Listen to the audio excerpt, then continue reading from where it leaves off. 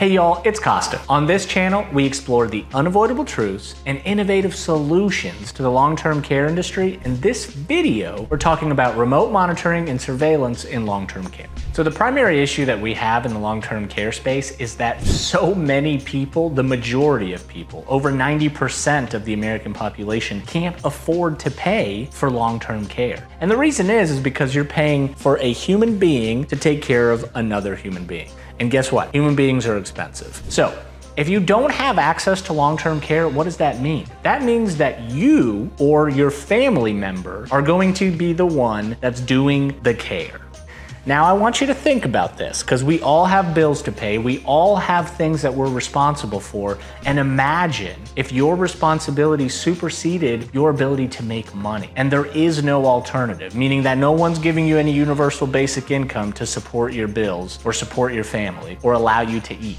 So there is a solution to this problem. If you want to be able to actually leave your home or go work or run a few errands or go to the park, there is a technological application to solve the issues with long-term care, okay? The first thing that we need to consider is buying remote technology or surveillance. And I know that that sounds scary, but it's not.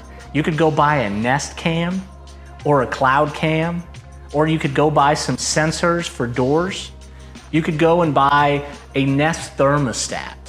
All of those things will allow your home to become a smart home, and it'll allow you to remote monitor the individuals whose care you're responsible for. So you don't have to be there 24 hours a day. You could be there maybe from 8 a.m. to 4 p.m. or from 4 p.m. to 8 a.m., but you don't have to be there 24 hours a day because you have technology that will allow you to respond if something happens.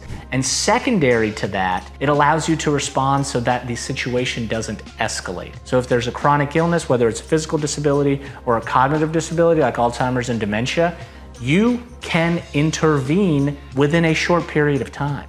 Or even better, you could only have to pay a caregiver for a few hours a day to respond to that situation instead of them being there at the home 24 hours a day. Now imagine how much lower the cost of care would be that way.